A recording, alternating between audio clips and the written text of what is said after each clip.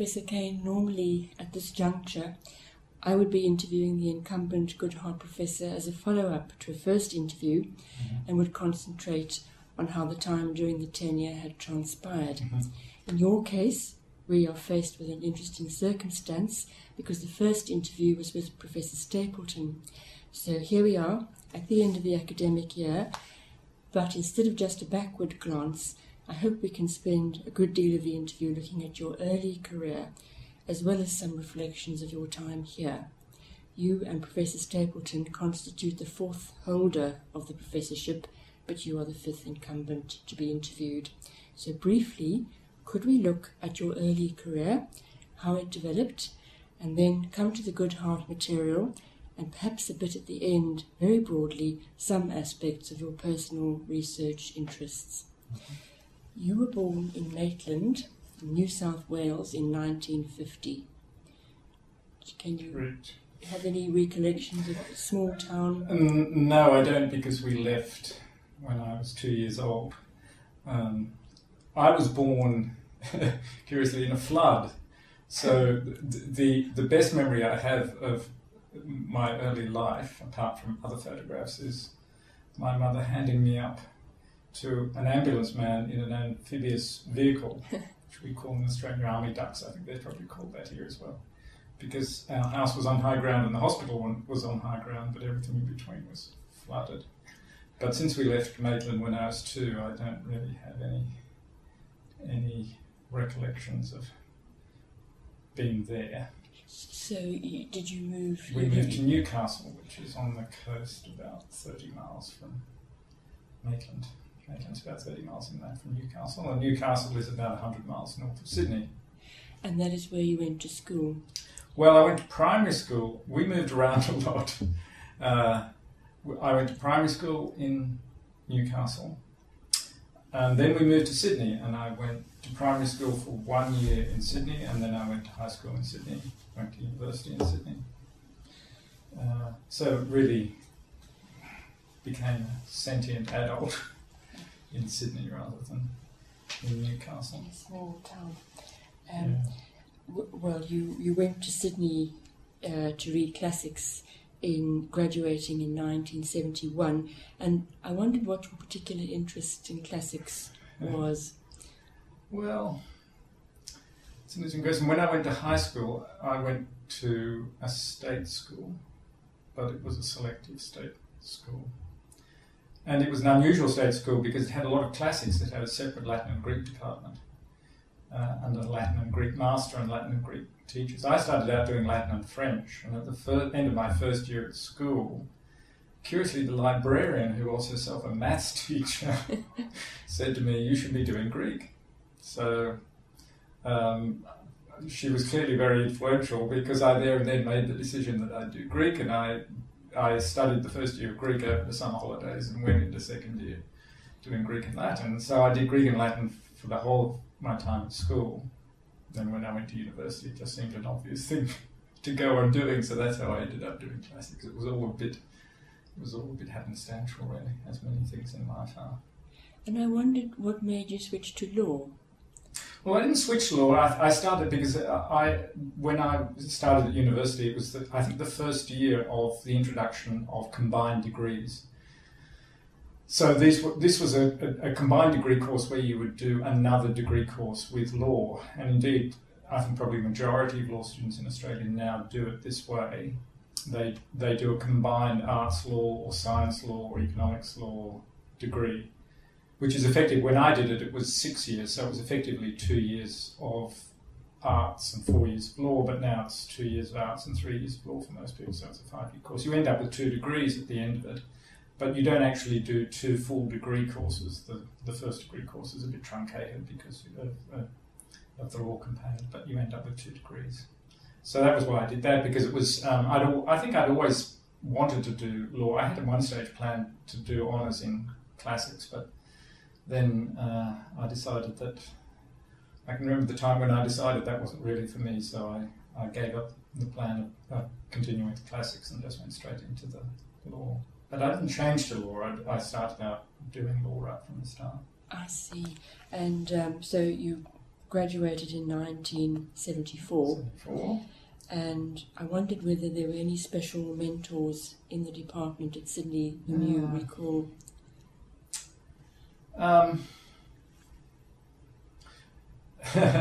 Well, I worked as a research assistant for a professor of contract law called David Harland, and that was quite an important opportunity for me because it was the first time that I'd really done any serious research. So he employed me over the summer holidays as a research assistant. It was relatively that was an interesting job to do. It was relatively unusual, but so I guess he didn't really personally inspire me, but doing that job was important.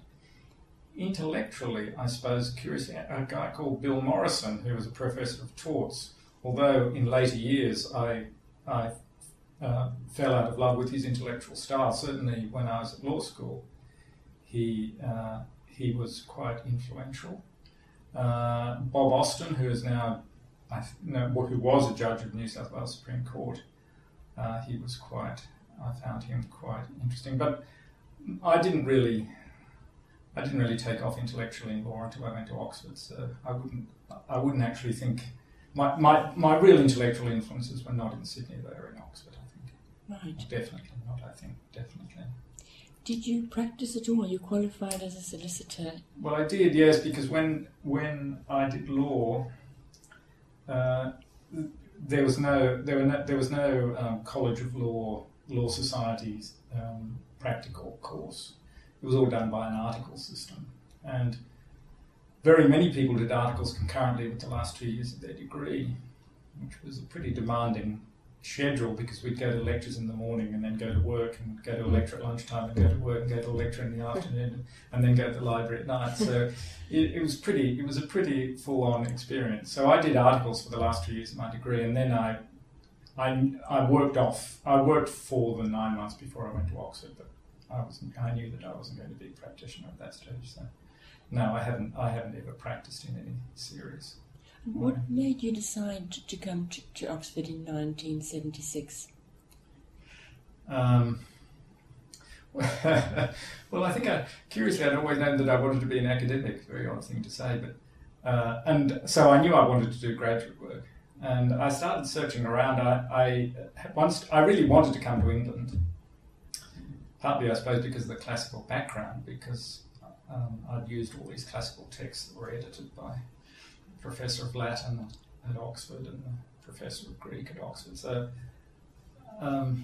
it had that sort of mystique about it, I suppose. And for Australians, then it was really, and still true, that it's very important for Australians to get out of Australia, academic Australians anyway, if possible, to get out of Australia and experience a different system. It's good for everyone, I guess.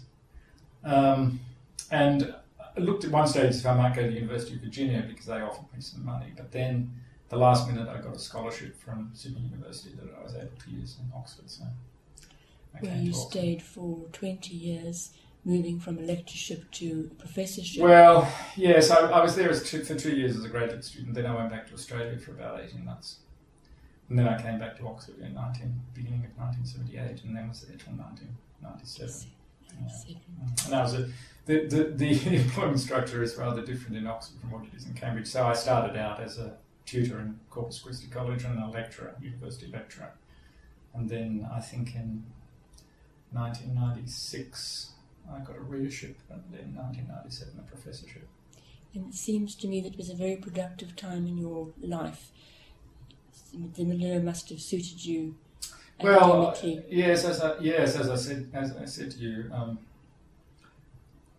Oxford was an intellectual awakening for me because it was an extremely exciting period in Oxford at that stage. Dworkin had just taken over the chair of jurisprudence, and I was exposed to ways of thinking and that I'd never experienced before. So it was intellectually extremely exciting. Yeah. Do you have recollections of Dworkin? Oh yes, lots of recollections of Dworkin. He was a very powerful lecturer, and the most articulate person most articulate lecturer I think I ever experienced. Later, when I was an academic in Oxford, I can remember he ran a series of seminars with Bernard Williams, who was a very famous philosopher, and Amartya Sen, of course, who's a very famous economist. But in terms of, and of course, Williams and Sen were both very great intellects, and but Dworkin had a facility in extempore argument, which was superior even to the facility of both Williams and Sen. So I can really, he was a very articulate, is a very articulate person. Very interesting. And could you, having now spent a year at Cambridge, are you in a position to draw some comparisons with the two in terms of the sort of style or the modus operandi? Well, part of the problem is that I haven't been in Oxford for now almost 15 years. We left in 1997, so I'm a bit out of touch with Oxford. But I do think that there are important differences in the modus operandi, I think, of the two faculties. Cambridge, the structure of Cambridge is somewhat like the structure of Oxford was until they introduced the office of dean to the law faculty in Oxford. And I think that's changed a lot of things. And so coming to Cambridge is a bit like going to Oxford as it was before when I was there, because that was pre the current system. There wasn't a dean when I was there. So Cambridge is in some ways reminiscent of what Oxford was like in the 1980s and early 1990s in terms of its general structure and the modus operandi of the faculty, as you put it. Right. Yes. I probably shouldn't go any further than that. But so they're different. Yes, quite different. You returned to Australia in 1997, and I wondered what drew you back. Mm-hmm. Well, it was a complex of things, really. It was to some extent roots. I wanted to go back to Australia. I'd lived in England for a long time, and I'd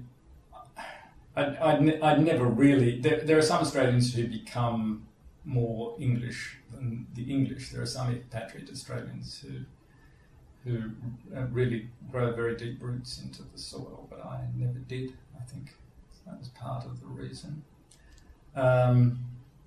I didn't feel particularly strongly connected with my college in Oxford, which in the Oxbridge context is it's a disadvantage because a lot of what Oxford and Cambridge are about are colleges.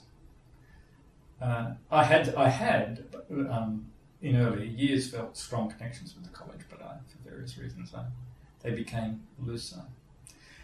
But also I had a Leverhulme Trust research fellowship in 1996, I think, which rather spoilt me for the life of full-time research. And as it happened, we got a letter through the letterbox in the middle of that year.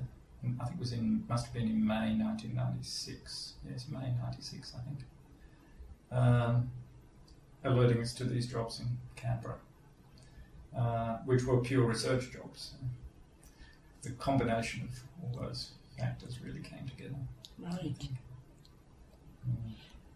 Throughout your career, you've had many sabbaticals, and I noticed that you've gone to the States many times.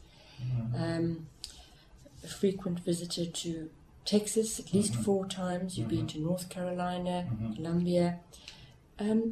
What is of particular interest to you in US law or the US legal system? Yes, that's an interesting question. The reason most of those, except for North Carolina, which was a long time ago, it was about in the early 1980s, I think, when I was in Oxford. Apart from that, most of my connections with the US are indirectly through Jane, because she's a member of the Texas law faculty. So the reason I go to Texas so much is because she goes to Texas. So that was the initial catalyst for that, and she's an expert on US law, whereas I'm not. But as a result of doing that, I have developed quite a lot of interest in comparative law using the US, the UK, and Australia as jurisdictions to compare. So that's now why going to the US is important for me, because I do, in public law, not in private law, but in public law, I do quite a lot of comparative work comparing those three jurisdictions. So going to the US was not something that I really initiated originally, but it's proved to be fruitful for me. Very interesting. And you also have links with China. You went there in 2008, and at least 3 of your books have been translated. Yes, that's amazing, isn't it? Yes, that is amazing. Well, I don't know. I have no idea. So yes, I went to. So this visit to China was originally scheduled for 2004. There's a philosophy summer school in China that's run by the Royal Society of Philosophy here, the Academy of Social Sciences in Australia, and an American. There's an American end of it as well. And it's been running, well, when we went in 2008, it was the 20th anniversary of this summer school. And it just so happened that they were doing a year on legal philosophy, which was originally meant to be in 2004, but bird flu caused the cancellation of it in 2004. It didn't actually happen until 2008. So I guess because the Australian person involved in this, because it's a 3-week summer school involving graduate students and junior faculty from all around China, and there are I think there are 4 or 5 lecturers. And there's one from Australia, and the Academy of Social Sciences in Australia nominates the Australian person, and I was approached to find out whether I was interested in going there. And I said yes. Probably I was approached because I'd recently published a book on law and morality, on responsibility in law and morality. So I got interested in. My work had become quite theoretical when I went back to Australia, so I got interested in legal theory. So I think that's probably why I was approached. The translation of the books into Chinese is a bit of a mystery to me, actually. The first one to be translated was Responsibility in Law and Morality, and the way that was translated was I simply got out of the blue one day an email from a woman in Beijing who was actually, I think, chief legal counsel for GE in China. But her father was a very distinguished academic at the University of Peking, and he'd suggested to her, she must have had translation experience or translation aspirations, I don't know. Anyway, her father had suggested to her that she should translate this book into Chinese. So she just emailed me and said, "Can I translate your book into Chinese?" And I said, "Yes, why not?" So she did, at the same time as being pregnant, so she delivered a translation of a child at the same time, which was interesting. So that was the first one. Then it's just been happenstantial after that, I think. Accidents Compensation Law had already been translated into Chinese, I think. Was that? Yes, that was the first one to be done, I think. Accidents Compensation Law was the first one to be done. And I didn't have anything to do with that. That was just done through CUP, I think. The Anatomy of Tort Law was also translated into Chinese. That was done through, I think the publisher approached Hart Publishing here, so I didn't have much to do with that either. But actually, the New Oxford Companion to Law is also being translated into Chinese at the moment. But of course, I didn't contribute very much to that. I co-edited it, but I didn't contribute very much to it. And that is a really big project, and I think that's being done by Peking University Press, I think. Anyway, but I can't explain it. I wondered about that. I can't explain it. That brings us to your Goodhart tenure, this was the first joint tenure, and I wondered how it had been. Has it been a good year for research and teaching? What did you hope to work on and achieve research-wise? Well, yes, I mean, I really brought with me a lot of projects that needed to be finished off, so I haven't been doing one major project since I've been here. I've done a couple of new editions of Australian student books, and I've written a couple of papers. So that's they're the main things that I've done since I've been here. And I've got enough done. You can always do a lot. It's how long is a piece of string? You can always do more.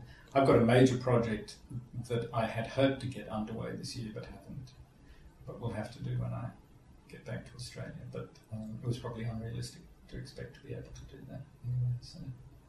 And from our point of view, the Goodhart's been marvellous because we haven't been expected to do a lot, so we've had plenty of time just to do our own work, which suits me fine. I've done a bit of teaching, which has been very interesting, and a bit of supervision of undergraduate dissertations, but mainly just being left to get on with our own work. But Jane and I did put on in the Easter term, we did put on a series of seminars, Goodhart seminars, in which younger members of the faculty predominantly gave papers. And this, I think, was an innovation, and it's an innovation I think that will stick. Yes. So I think in terms of our lasting impact on Cambridge, one would hope that will be the lasting impact that we've made. That is to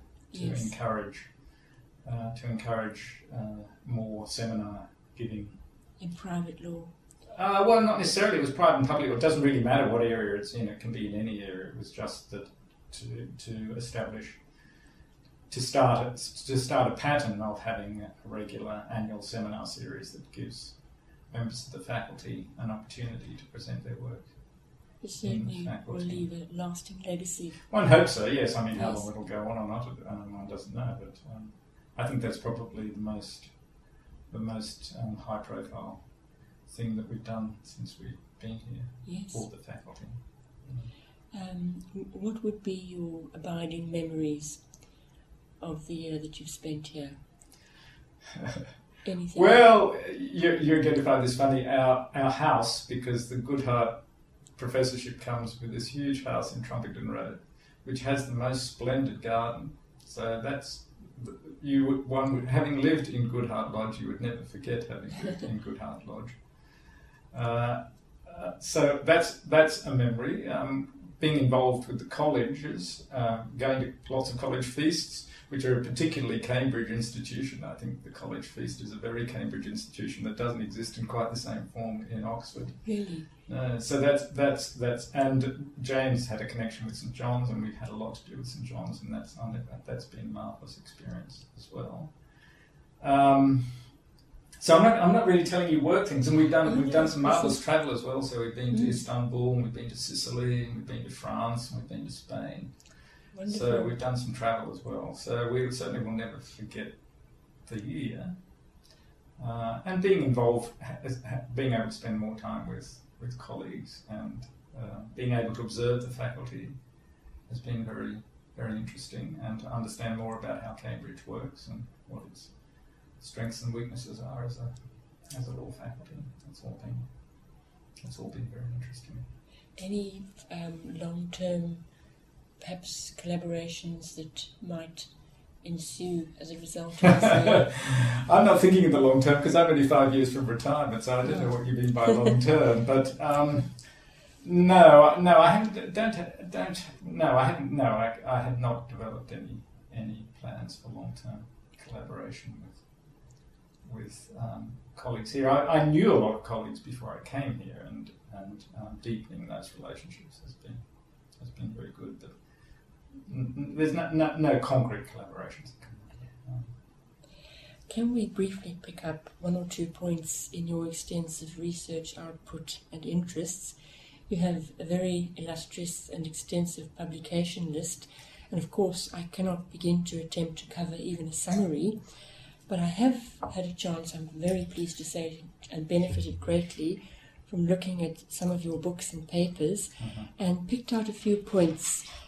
First of all, I selected your Tort Law of Australia because it was your first textbook in its 5th edition now, and I wondered what drew you to this area originally, because several of my previous interviewees have also started out with tort, Mr. Dias, Professors Jolovitz and Heppel, and then they moved on to other topics, and I wondered why. Why did I start in tort law?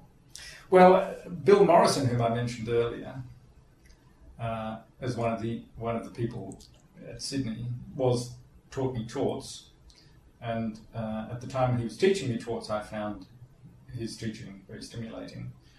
I then got involved in the Sydney Law Review and was allocated a tort case, Dutton and Bognor Regis, a very famous tort case from the early 70s, to write a case note on for this issue of the Sydney Law Review. So that was actually my first publication. So that was what really got me started in torts, I guess. And I just went on from there, I think. And I found the subject interesting and attractive, and so and I think I always found it more interesting than contracts in the private law area. And I think yes, and I think to some extent too, you tend to be influenced by your teaching, probably. So I think the fact that I found the teaching in torts quite stimulating probably helped. I also enjoyed looking at your book, which I selected because this is the book on administrative tribunals. Yes. When you return to Australia, Yes. very unusual, neglected topic, Yes. breaking new ground. And here again, there was a link for me because a previous interviewee, Professor Heppel, was at one stage heavily involved in UK industrial tribunals, in contrast to your administrative. But he eventually moved out because he found that he found them intellectually frustrating because they were too fact-driven. Yes. And I wondered whether you think that this is a feature of all tribunal work, or whether, in fact, it is a topic that legal theorists and academics can really get their teeth into, or is it too fact-driven? Well, I think there are two different questions there, actually. One is, yes, the work of most tribunals is very fact-oriented because the main function of tribunals is to resolve appeals essentially on issues of fact from decisions by leaving aside employment tribunals, leaving aside industrial tribunals, administrative tribunals. Their main function is fact-finding. It's only probably now when you get up into the higher reaches of the tribunal system, the upper tribunal as it's now called, where there will be a greater legal content in what they're doing. But certainly at the initial level, then it's very fact-driven. It doesn't follow from that, though, that tribunals are not intellectually or academically interesting as phenomena. So I'm not sure what Bob Heppel's, whether he meant that he stopped studying tribunals or whether he meant he stopped, I don't know whether he did tribunal work, but I think I think the fact that tribunals have been so little studied by public lawyers reflects perhaps that sort of judgment, that is, that there's nothing terrifically interesting from a constitutional point of view about tribunals. But actually, they are extremely interesting from a constitutional point of view, from a legal point of view, from a political point of view, from an institutional point of view. They're extremely important. So yes, they are predominantly fact-finding bodies, but they play an extremely important part in the constitutional setup, and that's why I got interested in them. In fact, why I got interested in them, as I think I say in the book, is because of the particular institutional structure of the tribunal system in Australia. And because of that particular institutional structure, tribunals are constitutionally very interesting in Australia. But people tend not to think of them as constitutionally interesting, or used not to think of them as constitutionally interesting in England, but they are actually once you start thinking about it. And the contrasts and comparisons between the three jurisdictions are very interesting. Yeah. Thank you. You have edited several OUP compilations, and one that I selected was the New Oxford Companion, and that is because all the reviews that I've read of your scholarly books have been highly commending and praising. And I found one exception, and that was by someone at Glasgow, Ross Gilbert Anderson, who criticised the change in emphasis in the New Oxford Companion. And I wondered whether you think he was justified in criticising your deviation from the original 1980 Walker edition So what did concept. he say? I brought it along. He said I haven't seen this review. This will be very interesting too. He said that the new companion has moved away from detail to themes. The content is more broad brush. Mm-hmm. He felt that where Scots law was perhaps overrepresented in the original companion, Mm-hmm. it has been relegated to a few short generic headings. Yeah. He also seemed to think that, the new companion records the shift in the world of legal science from the scholarship of what he calls the doctrinal drudge to the ologies and isms, and that academic lawyers are no longer concerned with details of private legal science but with theory. And then, of course, the obvious shift from private law to public law. And so I wondered whether you... Okay, well, I'd plead guilty to all that, but then all to the good, I'd say. The New Oxford, it was a tricky, in one sense, it's a very tricky thing. The first Oxford Companion to Law was written by one person, absolutely monumental project, highly impressive.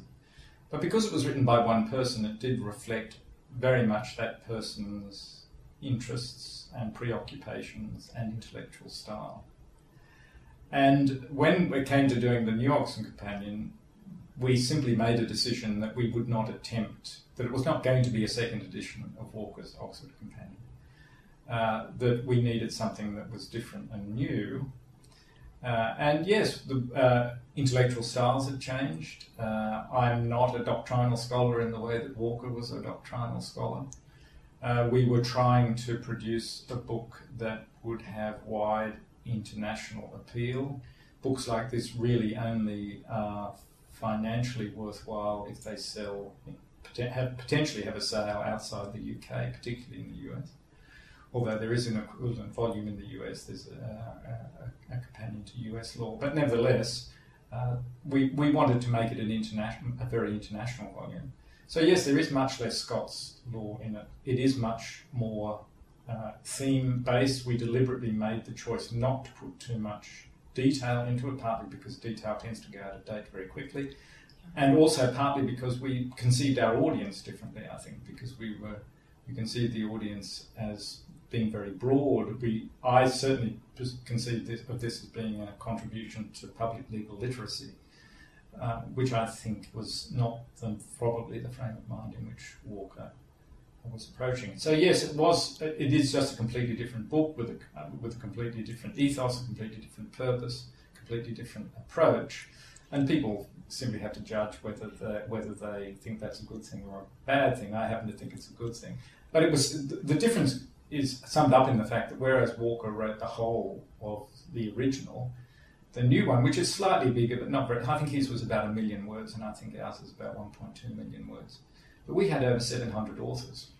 So you can see that it's completely and totally... And we had 40 people involved in constructing the headwords for the book. So, yes, it is fascinating. Completely different book. Yes. The other book that I looked at, which I thought was extremely interesting, was your empirical legal research. Yes. And as far as I'm aware, the faculty is not heavily engaged in this kind of activity here. No. Did you touch on this in your teaching while you were here? No, you're quite right, and most law faculties are not much involved, and most legal academics are not much involved in empirical legal research. And I'm not involved in empirical legal research. I'm a consumer of empirical legal research, but I've always been an avid consumer, and I think it's an extremely important form of legal research.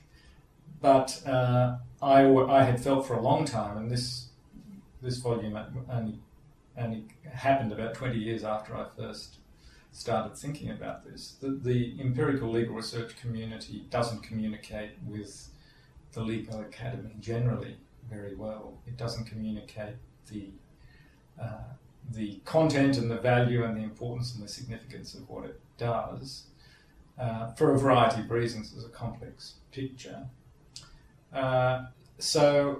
And I'd always thought that I wanted to do something to try and try and make the large body of legal academics who tend to be more legally oriented, more doctrinally oriented, despite the earlier review, or philosophically oriented. So there are a lot of legal academics now, as that review suggests, who think about law theoretically and philosophically. Empirical legal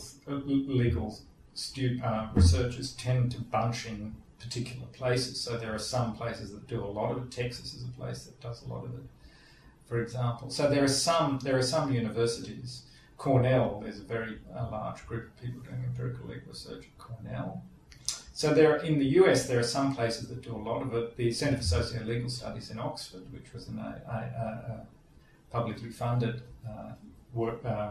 centre that did a lot of empirical work in the 70s and 80s particularly, was the main centre for empirical work in the UK at that stage. Quite a lot of work empirical work in criminal law. So here in criminology, there's quite a lot of empirical work done, but not so much outside that area. So that book is another aspect of my desire to communicate to other people things that I find interesting. Yes. Well, and in this case, with the New Oxford Companion, it was a desire to try and communicate more directly with non-lawyers, whereas in the empirical legal research volume, it's a desire to communicate more directly, to give empirical legal researchers an opportunity to communicate more directly with the rest of the legal academy. So that's why I did it. Well, as an aside, about a month ago or so, Yale advertised for an empirical research librarian. Oh, nice. And really? I thought that was very interesting, actually. I made a printout and I'll give it to you. Yes, that is interesting. Yes. I can't imagine any academic library in this country advertising such a post. No, that is interesting. And finally, a work presented at the Maccabean lecture and published while you've been here at Cambridge. And I chose this because it's the only publication I could dateline while you've been here, and that's your Morality, Law and Conflicting Reasons for Action. Did you conduct your research on Hart while you were here? No, that was mainly written before I actually came. And what made you tackle the link between morality and law? Well, it's something that I've always been interested in. In the book on responsibility, it's got a lot. There's a lot in it about the relationship between law and morality, although not very well thought out or very well developed, because my preoccupation in that book was responsibility and not specifically the relationship between law and morality, although a lot of the book turns on that. And I was invited to give this Maccabean lecture, which is given every second year at the British Academy. It's been going since 1956, I think was the first Maccabean lecture. So it was a quite intimidating invitation because it's a pretty high-profile lecture. And so I was... and it had to be on jurisprudence, so I decided I'd try and go back and think more systematically about the relationship between law and morality. Why I did it through Hart was because in a way I was sort of feeling my way, I think. But he's been an extremely influential legal theorist, the most influential English-speaking legal theorist of the 20th century. And this was one of his major preoccupations, as indeed it's the major preoccupation of many legal theorists. So I decided I'd jump in at the deep end, as it were, and have a go at trying to say what I thought about the relationship between law and morality more systematically. And although I hadn't thought about it systematically before, actually doing it through the lens of Hart was quite helpful from my point of view, because at the end of it I got to where I wanted to be. But I didn't really know when I started out that I'd be able to do that. So yes, it was a long, hard process writing that. Interesting. Well, all I can do is thank you so much for kindly coming and providing such an interesting and fascinating account, which is going to be an extremely valuable addition to the archive. I'm very grateful to you. It's a great pleasure. Thank you so much. Thank you so much. Thank you so much. Thank you.